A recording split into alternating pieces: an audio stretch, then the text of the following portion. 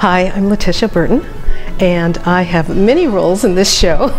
I start off with saying I was a pit singer, and then I'm a first citizen of Emerald City, and then I found out I'm a stranger, and then I found out I'm the queen of the colitis, and now I'm Eva Mean,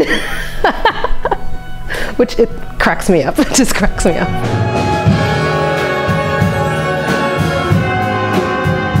Last year was like a really difficult year for me. In a 6-month period of time, I lost my mom and I lost my sister.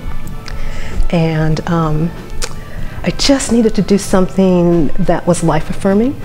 And theater is life-affirming. And so I just said, okay, I'm just going to do this. And just figured I'd be a backstage singer, you know, but that would be good enough. And now it's like, here I am.